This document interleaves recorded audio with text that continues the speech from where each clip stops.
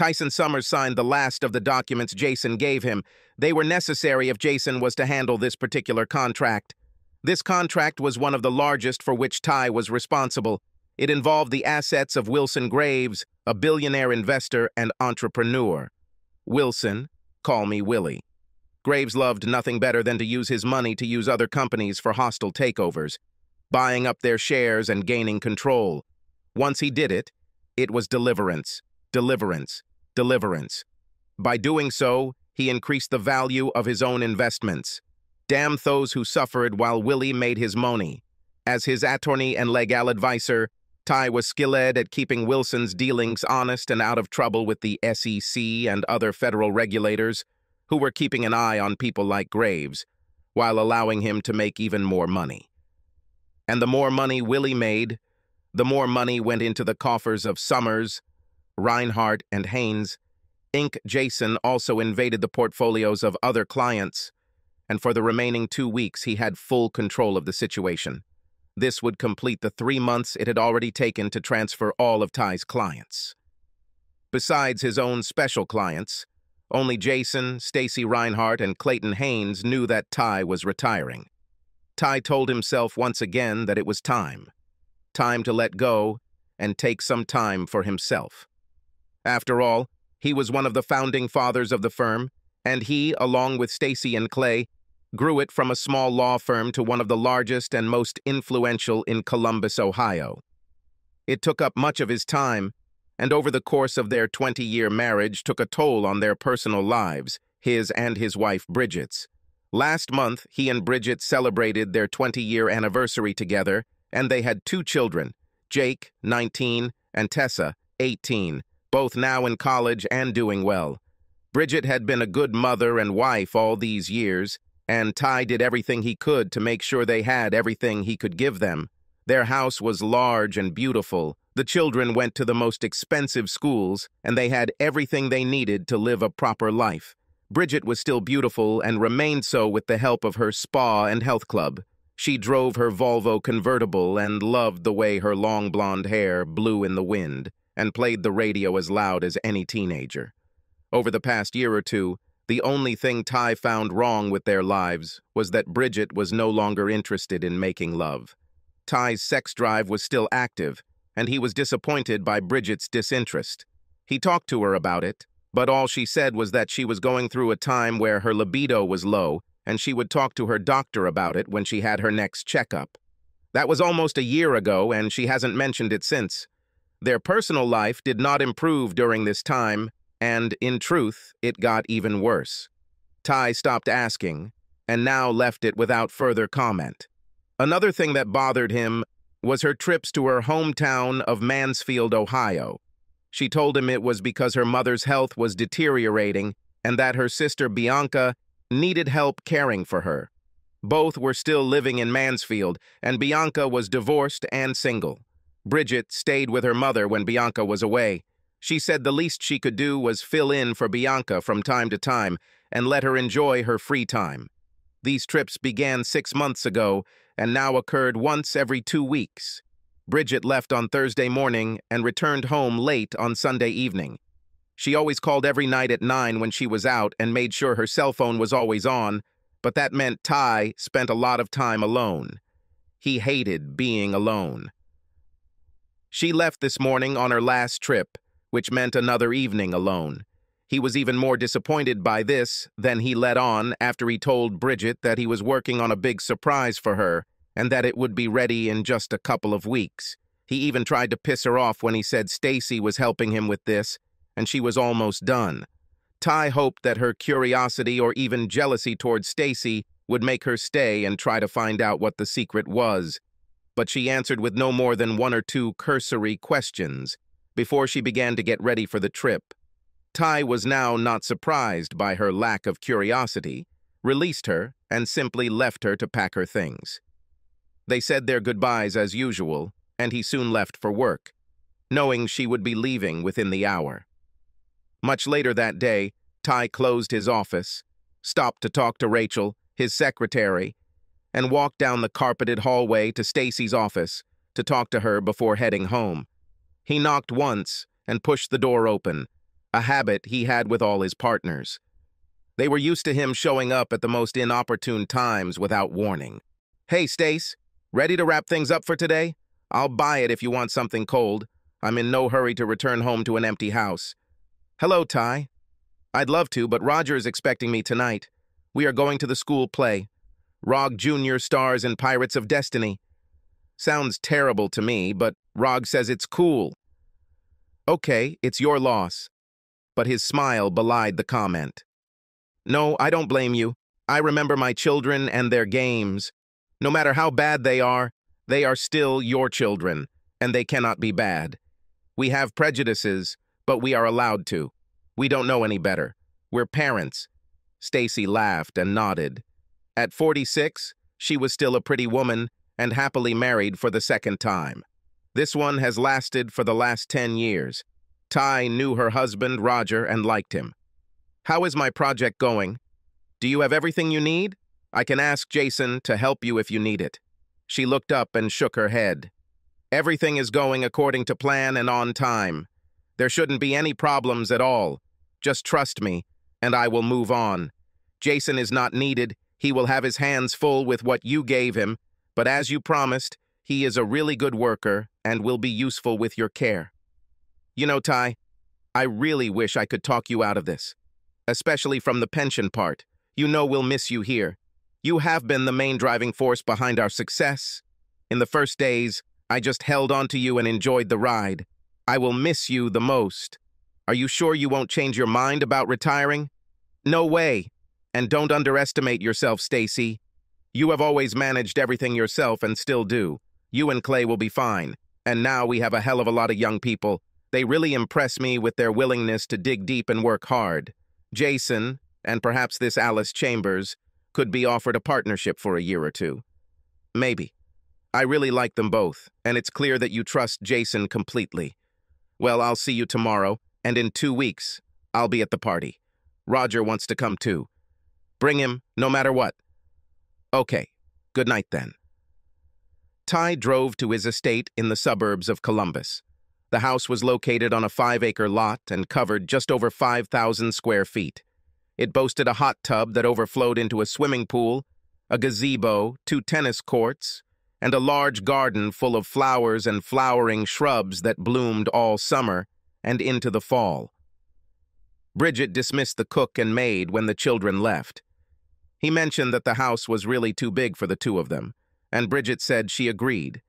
She didn't commit to it, but said she knew it was time to think about moving into something smaller. Maybe they should give the kids a couple more years, she said. Ty pulled into the 4-car garage and walked into the kitchen, where he put a frozen dinner in the microwave while he went upstairs to change into his robe for the evening. As he walked down the steps, he heard the phone ring.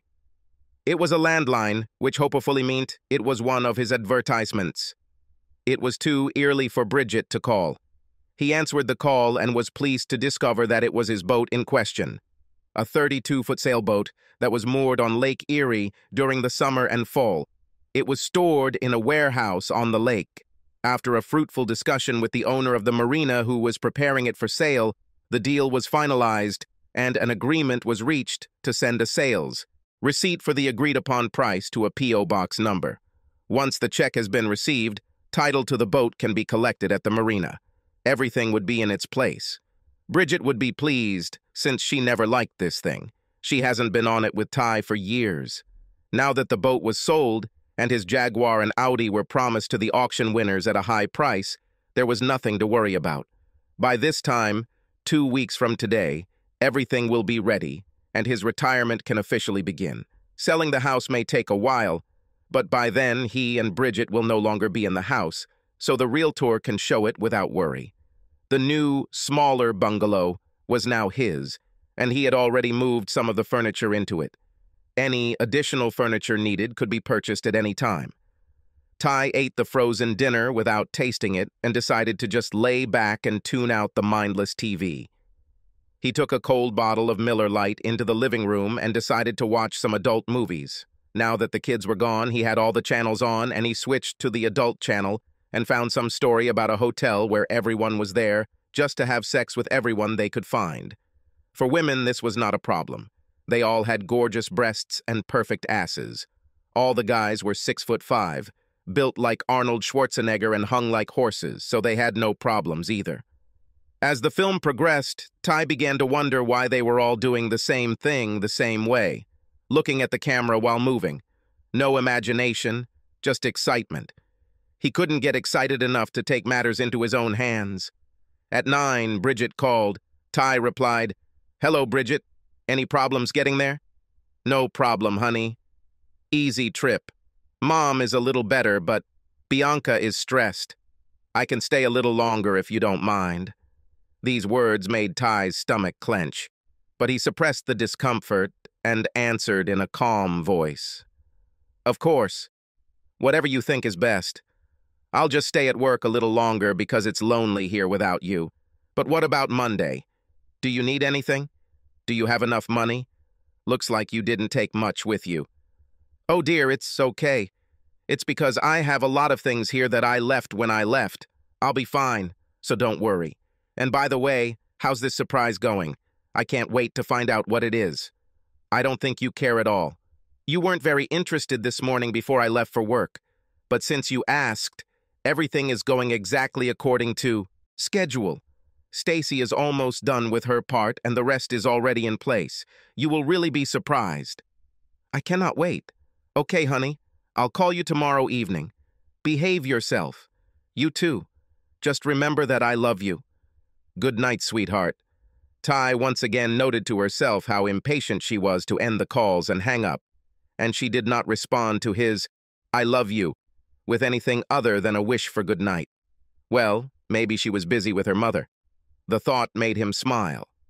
Her mother was a real bitch. She never cared about him and didn't even make a secret of it. But that wasn't a problem since Ty didn't like her either. She, like Bianca, divorced her husband for adultery. This entire family was dysfunctional at best. So the rest of my weekend alone continues. Ty thought to himself. To keep himself occupied, he called the children, talked to them for an hour or more, reminding them of his call to come in 2 weeks, and then simply allowed himself to relax. He fell asleep on the couch and woke up in the middle of the night with a stiff neck. He went to bed and fell into a dreamless sleep. The next 2 weeks went by as usual. Ty worked to finish all his business and make sure Jason was on top of everything. He spent much of that second week calling his clients and informing them of his upcoming resignation. For the most part, they were happy for him and willing to work with Jason. Some wanted reassurance from either Stacy or Clayton, and he made sure they were contacted right away. Everything was ready for that last Thursday when Bridget would leave for Mansfield. Ty managed to keep his upcoming retirement a secret from Bridget, as planned. She rarely asked about his work, so it wasn't much of a problem. Besides, she forgot about the surprise, and Ty didn't bring it up again. He would mention it on Sunday morning when she called him to tell him she was leaving, especially if she decided to stay longer again. Either way, Ty was ready. Friday was Ty's last day of work, and it was a hectic day. She and Rachel worked together, cleaning the house and handing paper files to Jason. A few more phone calls, and then he told Rachel to transfer all his new calls to Jason. As part of his plan, he gave Jason his own secretary, and Rachel worked with him. The last thing he did that morning at work was tell Stacy to take action, and she said she was ready. She went to the courthouse later that morning, but promised to be back in time for the retirement party they were having at the Radisson Hotel. Everyone knew that Bridget couldn't be there, but that didn't delay the celebration. It promised to be amazing. Ty left just after lunch to discuss a number of things that needed to happen, and by 3 o'clock in the afternoon, everything was in place. The final paperwork for the house was signed, and the movers were on their way. They promised to finish by Saturday evening. Once the movers were done, the people he hired to clean the place from top to bottom would be there, and they had orders that needed to be finished by the evening. They were promised a bonus if they finished on time. The realtors were supposed to put up a for sale sign in the front yard by the end of tomorrow, and they told him they already had a list of people who wanted to see the property starting next Monday. To their delight, he set a normal price for the sale. The last thing Ty needed to do was make sure all the financial arrangements were met. Bridget and he had two separate accounts in addition to the joint ones, and each had their own credit card. It was at his insistence that they only had one card each, since Ty did not approve of maintaining a credit balance with anyone. She handled it very well and was never frivolous with money. She managed their accounts with great skill, and other than Ty's private business accounts, which were managed by a firm hired by his company, she knew about all of their finances. She wasn't privy to Ty's accounts at the firm, but she'd never bothered to ask him about it and had forgotten over the years. Now that he was retiring, he closed all open accounts that had both names on them and transferred the retirement account to a new broker. Ty intended to handle all of their joint business in cash for the near future, or at least until they work things out. Since the new home will be out of state, the accounts will also be outside the U.S. There was no reason to open bank accounts in the States, since he had no intention of returning anytime soon. He had already opened an online account with an international bank that had branches in Europe and South America. Ty was confident that Bridget would have no problem making the switch. She was very smart in money matters. Finally, he made sure that the tickets were in hand and the destination was confirmed. Ty thought about how the two of them would spend the next few months at a beautiful resort in Costa Rica. Sun, sand, swimming, sailing, horse riding, you name it. They had it all. Ty made one trip to the resort alone to convince him that the brochure was real, and then told Rachel to book the trip and make reservations. He wanted everything confirmed by the time he retired. It may be worth noting that Tyson was a very wealthy man and accumulated a lot of money over the years. He handled many high-profile cases with wealthy clients. Because he was very good at what he did, his clients recognized his value and paid him handsomely. He invested his earnings in high-yield accounts and did very well over the years. As a lawyer, Ty knew the law and legally transferred most of his money to offshore accounts outside the United States. They were still intact. Again, Bridget knew nothing about these accounts, and that was part of the surprise. If that were the case, she would be amazed at how much they cost. Of course, this money was located across state lines and was not subject to U.S. tax laws or U.S. courts. When the day was over, Ty drove to Radisson for his retirement party. Bridget knew nothing about his resignation, and therefore about this party, since everyone had given him a firm promise to keep it a secret. She'd been trying to get him to think about retiring but missed the opportunity last year. However, his retirement should have made her happy, since she always complained about the time he spent at work. He told them all that it was to be a surprise for Bridget, and that his plan was to tell her everything on Sunday evening when she returned home. Ty was confident that she would be home on Sunday, because he intended to start the surprise the morning she called. This was his plan, and so far, everything had been going perfectly. The party was a lot of fun. Ty danced with all the women and talked with all the men, and they recalled past stories about their most interesting affairs.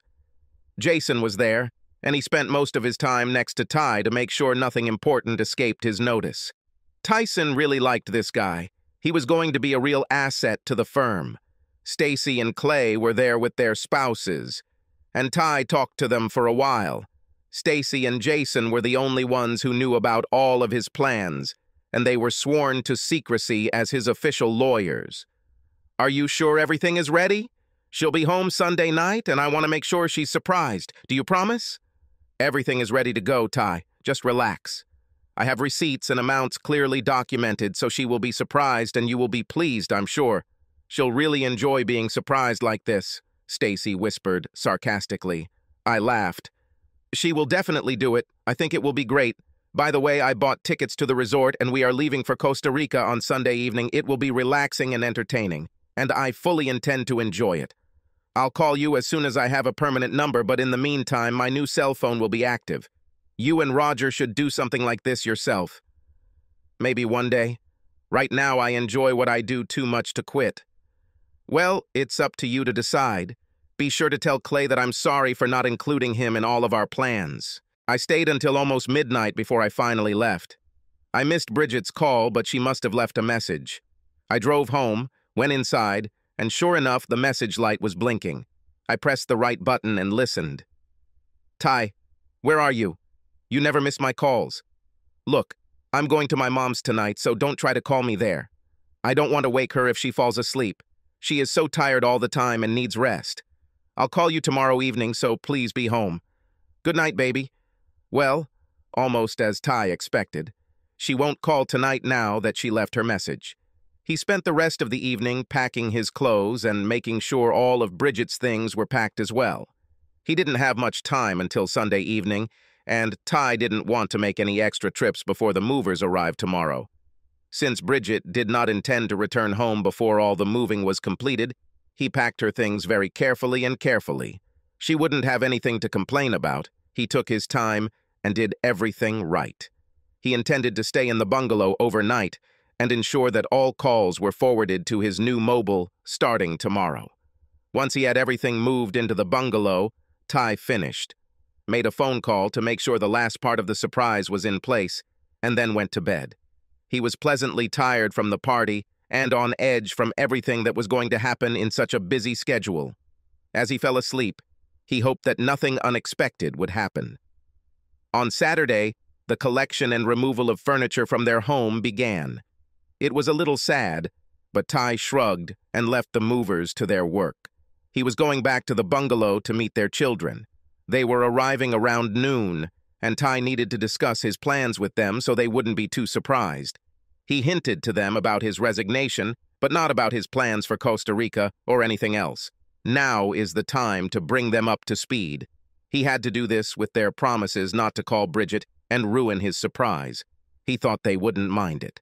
When they arrived, he invited them inside and sat them down to begin bringing them up to speed. He kept it short and to the point, and when he was done, he answered all their questions and gave them details when they asked for them. Neither Jake nor Tessa were happy with what he was doing, but he assured them that their college education was taken care of and that they would always be welcome home, no matter where that was. He assured them that his retirement was something he and Bridget had discussed and agreed that now was the right time. They wanted to talk to Bridget, but he made them promise to wait until Sunday evening when she returned home. In the end, they agreed. They all went out to dinner that night and were silent when Ty answered Bridget's 9 o'clock call.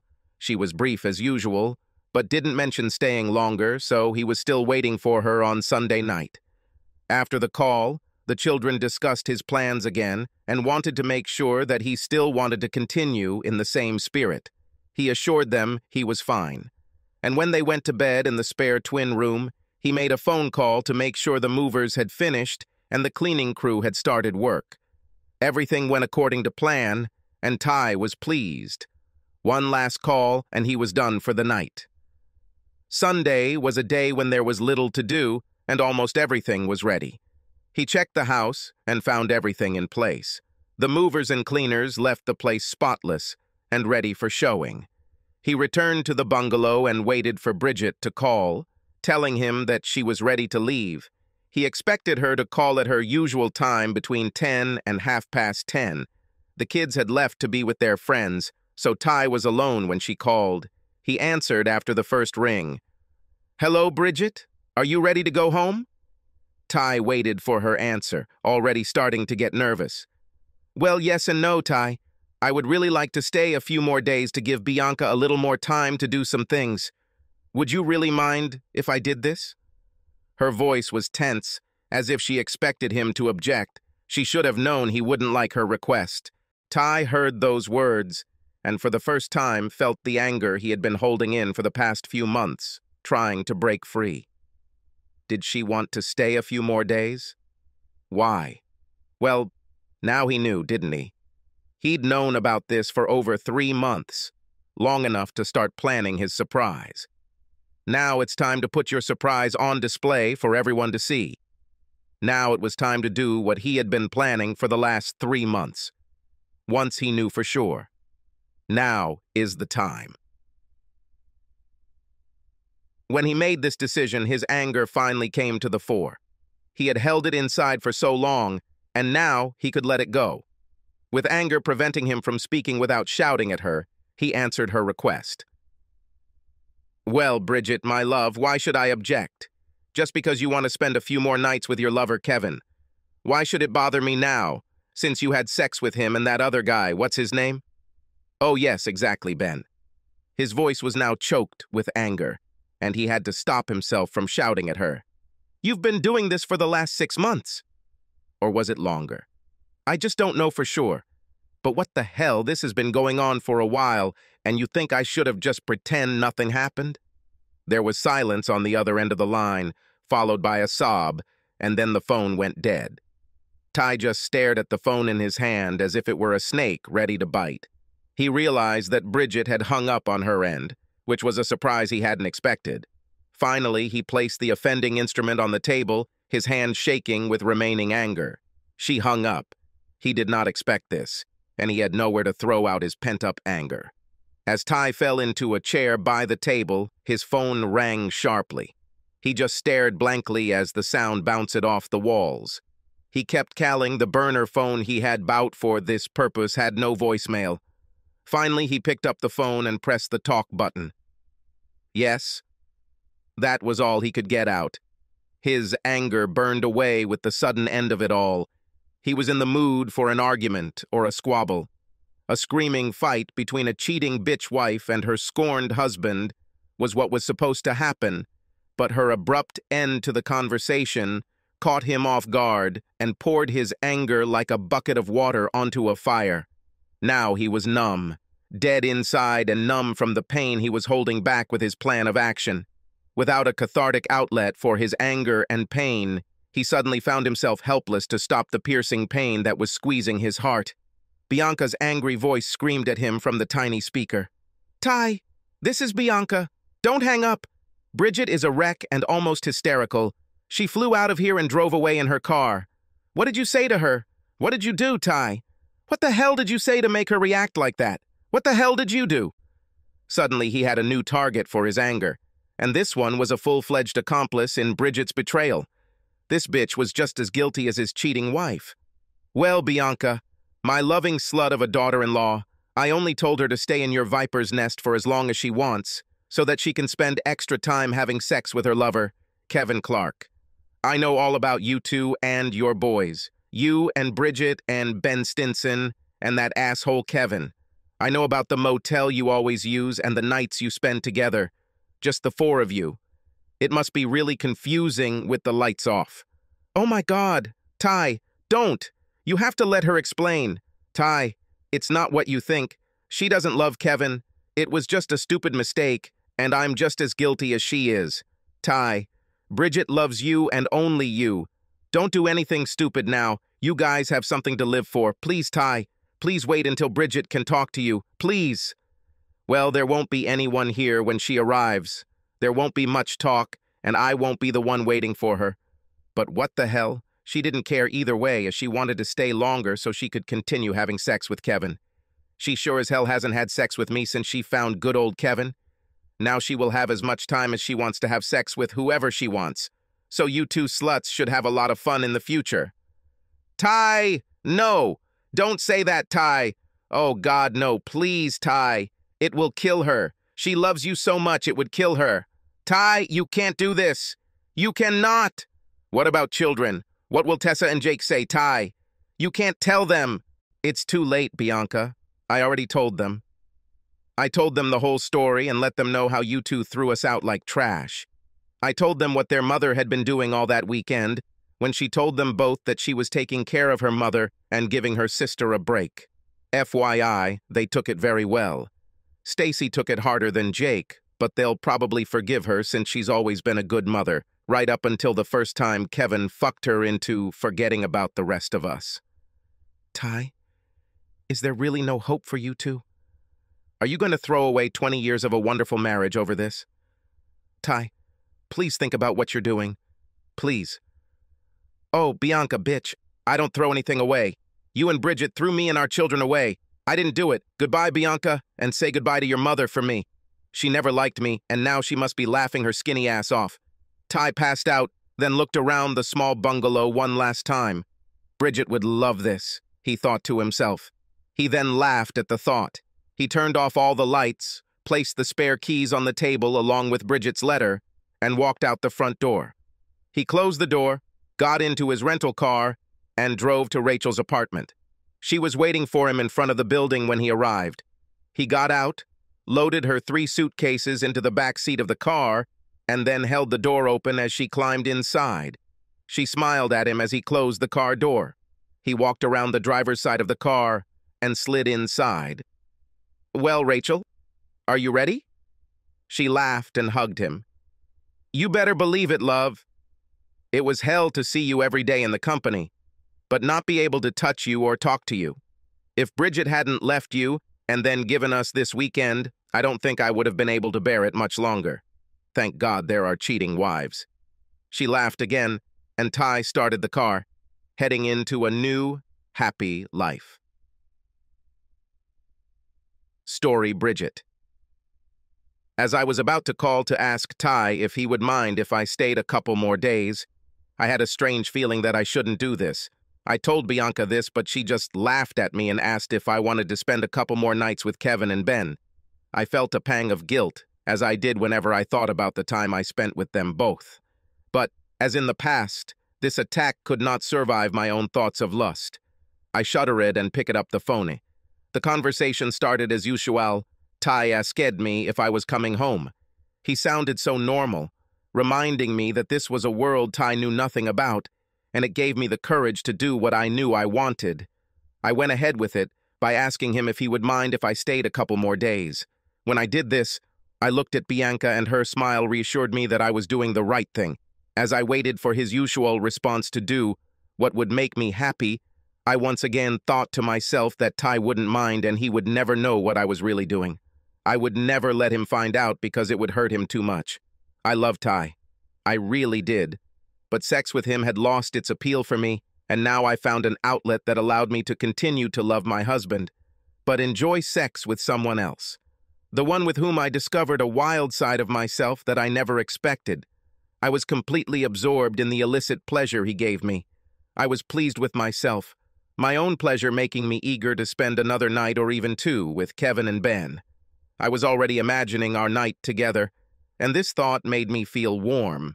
That is, until these words came out of my phone speaker and went straight into my gut, shattering my world. "Well, Bridget, my love, why should I object? Just because you want to spend a few more nights with your lover Kevin? Why should it bother me now since you had sex with him and that other guy, what's his name?" "Oh, yes, exactly, Ben. Have you been doing this for the last 6 months? Or was it longer? I just don't know for sure. But what the hell? This has been going on for a while now, and you think I should have just pretend nothing happened?" I couldn't speak. I was frozen in fear and panic. I know I slammed the phone down and sobbed loudly. That's all I could get out before everything became clear to me. Oh my God, he knew. My life was over, and I was about to lose the only man I had ever loved. I had to go home. I had to leave now to catch him before he could do something terrible. I grabbed my car keys and ran out of Bianca's kitchen. I started the car and pulled out of her driveway. I turned and headed toward the interstate and home. I had to go home. I had to. The trip usually took me 3.5 to 4 hours, but now I drove the car as fast as I could. I was immune to any threat from the police patrolling the interstate, and I didn't care about speed limits. I had to get home before Ty left me. I should have talked to him, told him that I loved him and that I was a fool. I did something stupid and selfish, but it didn't mean anything to me. Kevin and Ben don't matter anymore. I will never see them or Bianca again as long as I live. I would tell him about this. I would have left everyone else if he had stayed with me. Over and over I rehearsed the words I would use to convince him not to leave me. I was seduced by Bianca and her lifestyle, and my lack of sex drive was a problem that she said would go away if I allowed myself to go with someone I didn't have to please or care about. She convinced me that it would awaken my sex drive and benefit Ty. I was just going to try it. But then I was seduced by lust and the thrill of doing something disgusting. It revived me, and I would take it back to my marriage bed with my husband. I was happy with this. It will work. Ty would accept the new me. He should have been. Then, 100 miles later, I asked the question Ty would have asked. Why didn't I get any of this lust? Why haven't we made love these 6 months since I started my affair? I didn't have an answer to this question. I had to come up with something. I should have thought. I was still trying to find the words to answer that question when I pulled into our driveway. I was surprised to see 4 cars parked in our driveway. I recognized the 2 cars as belonging to my children and was surprised to see them there. But almost as quickly a feeling of fear came over me in their presence. I drove around them on the grass. Breakhead got out of the car and ran towards the house. At that moment, I saw someone get out of one of the cars and move to intercept me at the front door. I ignored the man and reached for my keys. He tried to stop me, but I pushed him aside and inserted the key into the lock. It didn't work. I tried again and again and again, but the key wouldn't fit. I threw him on the porch, covered my face with my hands, and cried. I turned to the door and started pounding on it with my fists. I pounded until the pain in my hands forced me to stop. I looked around and saw that the man who got out of the car was still standing there. He asked me if I was Mrs. Tyson Summers, and I nodded my head. Yes.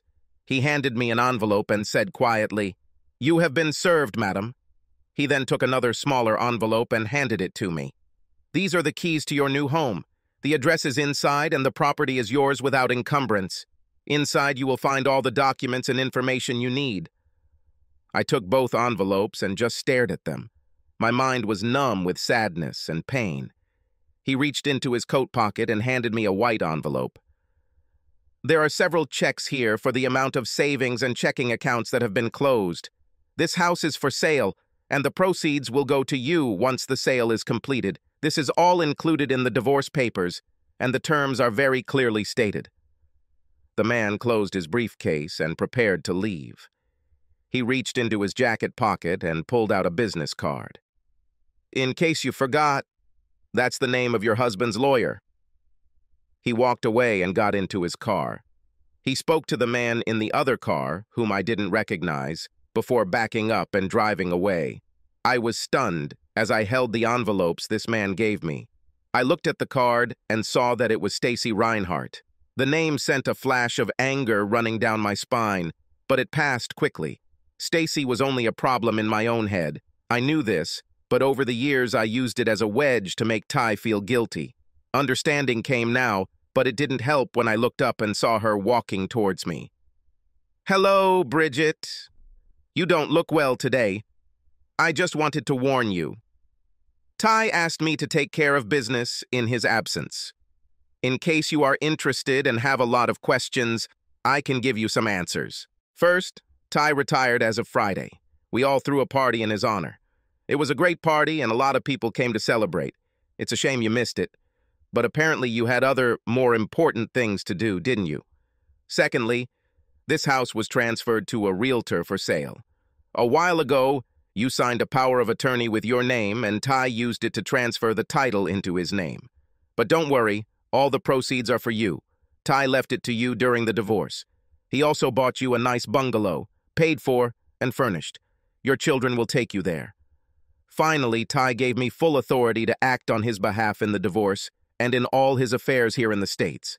Ty has left the country, and I believe he intends not to return for some time." She stood there, watching me, as I digested what she told me.